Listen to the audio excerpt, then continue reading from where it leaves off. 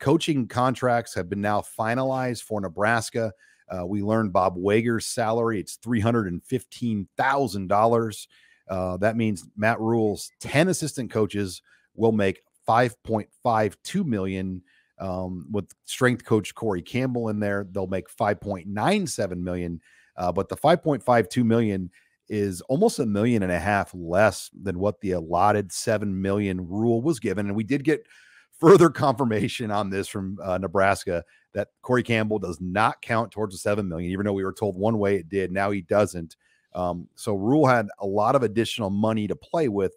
It tells me they're going to use a lot of that money on the other side of the staff, whether it's Dr. Susan Elza, Sean Patton, the support staff people. But what do you guys think of the final salary numbers? Reflective of a young staff. I mean, this is what it is. Especially those guys at the bottom, Garrett McGuire at 285, and Garrett McGuire, not much experience at all.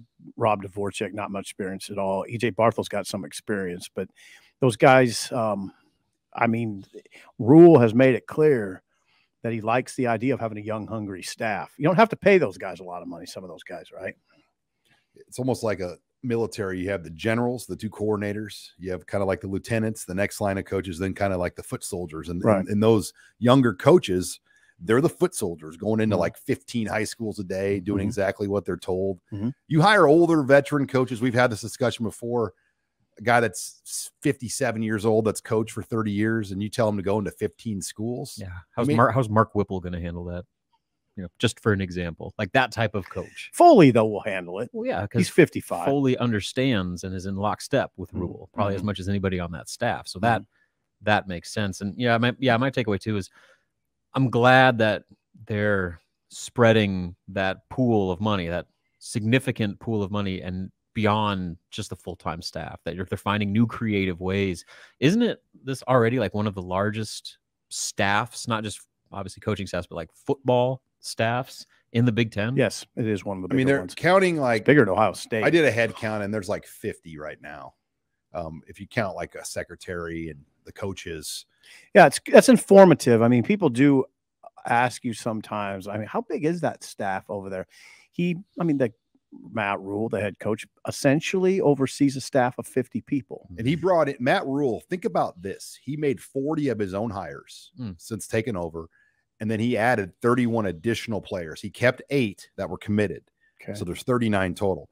So he made 31 player additions and 40 hires in 2 months. 71 new faces at Memorial Stadium. That he brought in himself. It's pretty big. That's a big number. It's a big number. That's a lot for us to try to get to know. Well, it's not just replacing people too. They're bringing in new positions. And so they're bolstering that entire staff from head coach down to secretary as much as you could expect. Nutritionists, strength staff. The key people that have stayed, as we've hit on before, Donovan Rhule as the O-line coach, Ron Brown, who has a new title with player outreach. He's no longer listed as an analyst.